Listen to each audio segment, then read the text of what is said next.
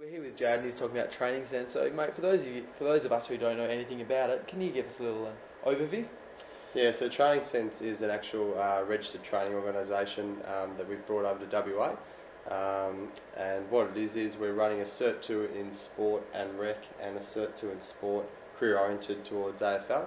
And it's for students aged 15 to 17 that are keen to, I guess, have a career in AFL or in the sport and recreation industry. Alright, cool. And what does it entail? So what the boys do who are involved in the course at the moment, we've got 25 at Perth Footy Club, 15 at Swan Districts and 16 at Vic Park Junior Football Club.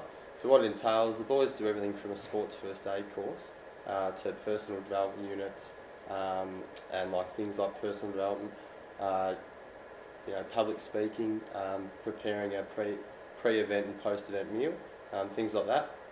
But the big thing about the program is the boys get paid to do it.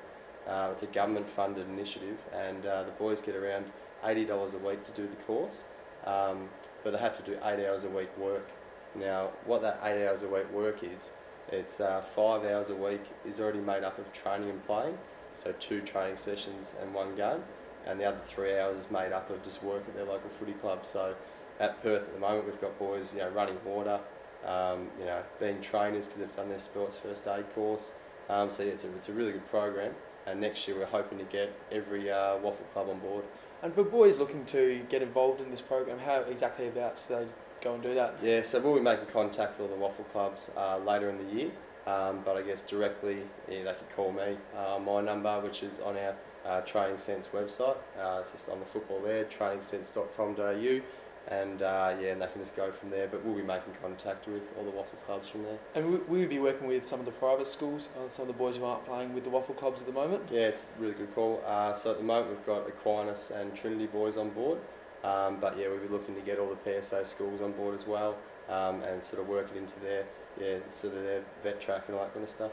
Oh, it sounds brilliant. Look, it sounds like a great course as well for the kids moving into AFL. Can anyone sign up? Yeah, they can.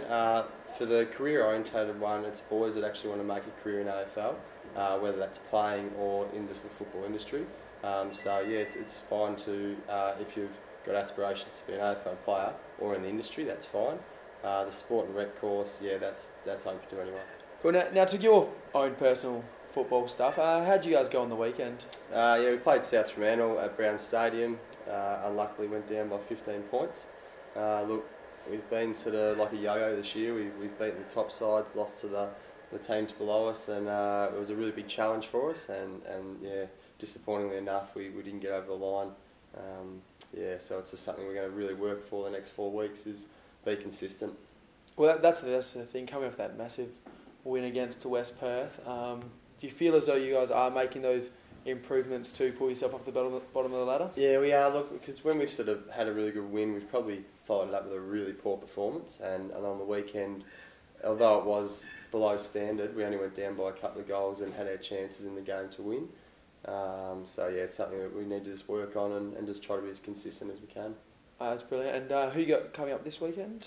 We have Subiaco at Leederville Oval. So yeah, really big game, and hopefully we can try to pinch a fifth spot off them. Yeah, that'd be great, and probably great for the teams above them. Yeah, exactly right. All right, mate. Well, thanks for coming in today, and all the best for the rest of the season. No worries. Thanks for having me. Thanks. We are called the mighty demons, and we're filled by one and all.